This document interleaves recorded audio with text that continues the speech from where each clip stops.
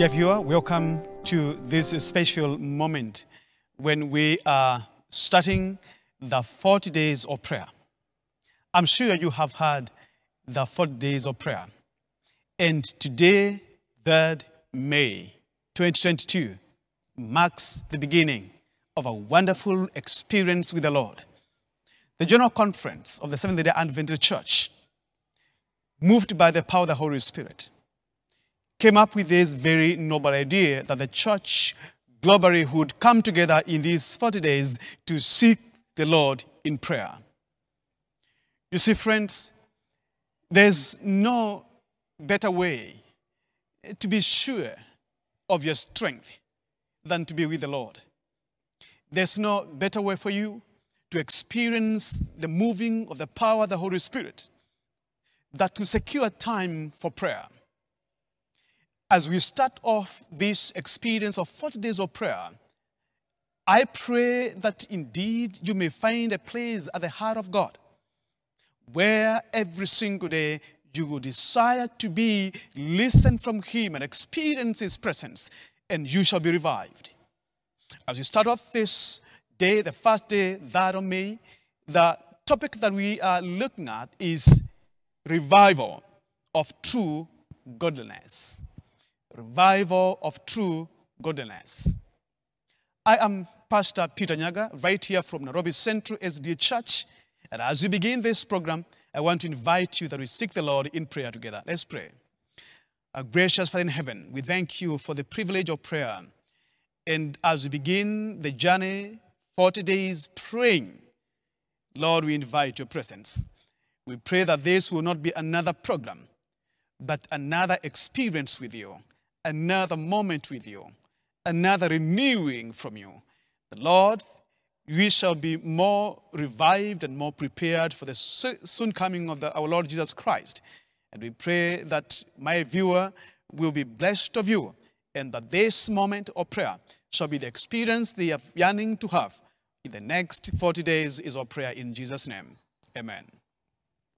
You see, as we begin, the topic being a revival of true godliness, of course, this will have to take us to that beautiful quote from Selected Messages, Book 1, page 121. And allow me just to read, and I'll use my phone to read the very beautiful text here that comes from the pen of inspiration, talking about the need to pray. A revival of true godliness among us is the greatest and most urgent of all our needs. To seek this should be our first work. There must be earnest effort to obtain the blessing of the Lord. Not because God is not willing to bestow His blessings upon us, but because we are unprepared to receive it. Our Heavenly Father is more willing to give His Holy Spirit to them that ask Him than are earthly parents to give good gifts to their children. But it is our work by confession, humiliation, repentance, and earnest prayer, and underline earnest prayer, to fulfill the conditions upon which God has promised to grant us His blessings. Now, the blessings of God, according to this quote, is as a result majorly of how we conduct ourselves before Him, how we relate with Him, the confessions we make of our sins, how we humiliate ourselves before Him, how we walk with a heart of repentance, and how we seek the Lord in prayer earnestly. And she ends this quote by saying, a revival need to be expectant only, and I underline the only, a revival need to be expectant only in answer to prayer. Now, what does this one mean? If you do not pray, then you don't expect revival. And if you pray, then you expect revival. Now, imagine this way. From this quote I see, little prayer, little revival. More prayer, more revival. And as we get more revived, we get more reformed. You see, we are guided by the text of Psalms 85. If you come along with me, Psalms 85, we are going to read verse number 6, 7, and 8 as we take a moment to pray. The word of God says in Psalms number 85 and verse 6 through to 8, wilt thou not revive us again, that thy people may rejoice in thee? Powerful question. Verse number 7, shew us thy mercy, O Lord, and grant us thy salvation. Verse 8, I will hear what God the Lord will speak, for he will speak peace unto his people and to his saints, but let them not turn again to folly. Now this text, these few verses here, verse number 6 is a question, is a desire, is a prayer. Wilt thou not revive us?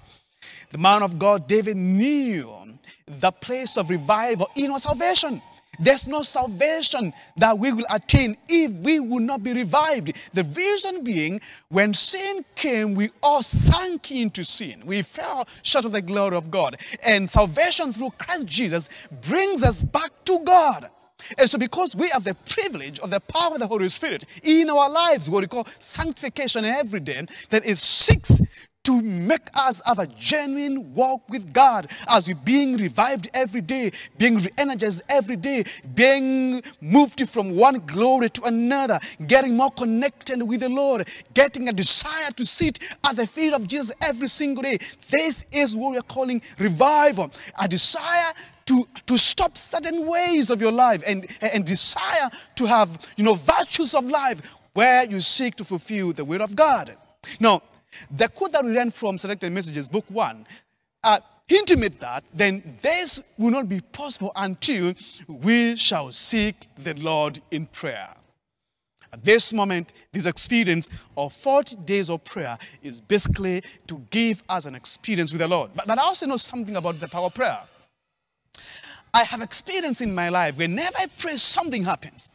I have had testimonies of people of God sharing what happens when they pray. And I want to let you know that at times God orchestrates events in your life just to cause a blessing in your life. God brings issues and challenges and events and that He may just reach out to you. And I can tell you for sure, one of the things God has done this particular season is to bring about the experience of 40 days of prayer just to bless you, just to come close to you, just to draw you closer to Him, just to give you a high experience in this life. And it's my prayer that as you seek Him in these 40 days of prayer, it shall not be a program, but an experience with God. You see, in verse number 7, it says, shew us thy mercy, O Lord, and grant us salvation. We need the mercy of the Lord. We have just come from a difficult experience of, COVID-19, 2 years of lockdown and economic turmoils. We are still recovering from that, and many people have been affected, and we are still struggling, from every part of the world. We are faced with the war in Ukraine and Russia, and we are not sure of what is going to happen tomorrow. This is a moment that we need the mercy of God. And the man of God, David, says, shew us thy mercy, O Lord, and grant us salvation. Mercy, God understands our language when we sit before Him. It is when we are down on our knees in prayer that our hearts are connected with the heart of God, and God seeks to understand our purposes in this life. Verse number 8 ends by saying, I will hear what God the Lord will speak.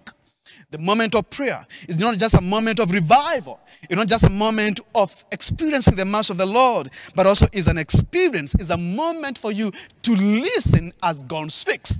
He says, I will hear what God the Lord will speak.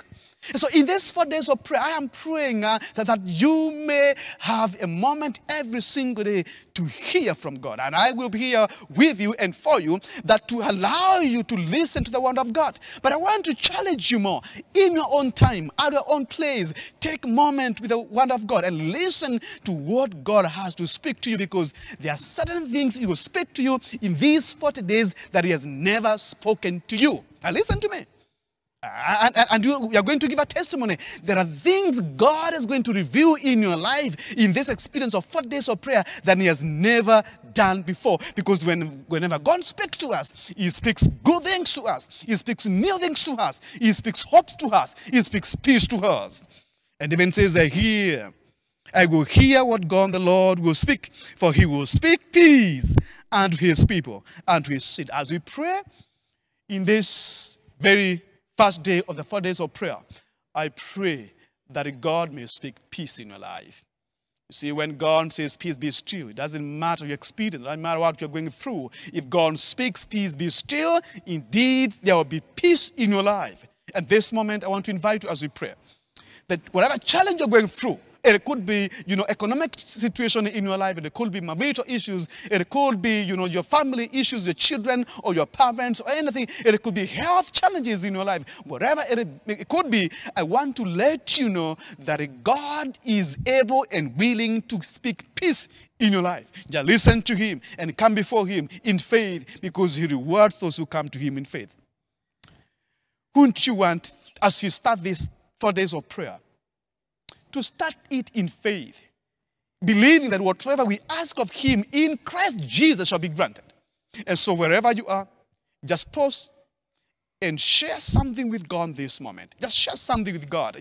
Just look into your life and your heart, into your experience, and share something brief with the Lord and say, God, this is what I give to you today, that you may take from me and give me strength, give me peace, give me hope, give me salvation, revive me and reform me.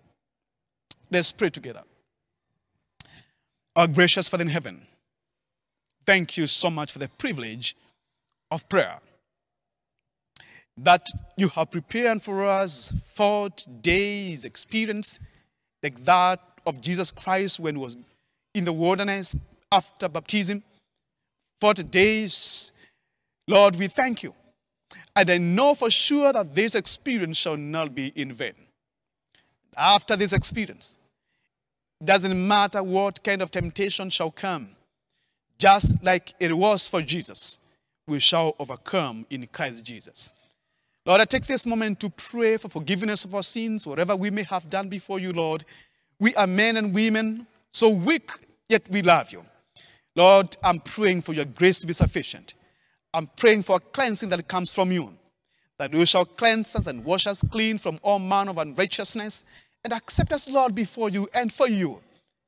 The Lord, whatever potentials we shall bring to you these 4 days of prayer, it shall be answered by you according to the riches in glory. This moment, this first day of the 4 days of prayer, I want to commit my dear viewer to you, my Father. As we have seen from the text of David, in the book of Psalms, that you are seeking to revive us, that we are here to receive your mercy, but we are also here that we may listen and hear what you're saying, what you're telling us, and you're willing to speak peace to us. My Father, whatever challenge, the struggles, tribulations, the conflict, or whatever issues could be in our lives, I am praying and speaking peace in Jesus' name. Lord, may you come and give your children peace. May you give them understanding that doesn't matter what the experience is this moment, it shall be well if Christ is invited in it. And so, Lord, we begin with you, and we seek for truly an experience with you, like that of Moses. We seek for an experience with you, that we shall say, after we walked with God for these 40 days, see what has happened of us. Because I know there is something unique you are prepared for my viewer, that this 40 days of prayer shall not be just a program, but a testimony, because of what you are purposed to do just for them in these 4 days of prayer. Lord, I pray for myself, that you shall revive me. You shall reform me, my Father. I need you this time more than any other time. I need you, my Father, to guide me, my thoughts and my understanding, my steps and my desires, that I shall be truly your servant. And as I lead this church, and I say, as I reach out to many other people out here, the Lord, your blessing shall be upon me. Bless my fellow pastors. Lord, I pray for my colleague pastors, Pastor Jack Ogeda. I pray for my pastor, Tirop Stephen. Lord, together with their families, as we join together in this 40 days of prayer, I truly pray that you shall revive us and show us what you expect of us, and that we shall have an experience with you even more than we have ever experienced before.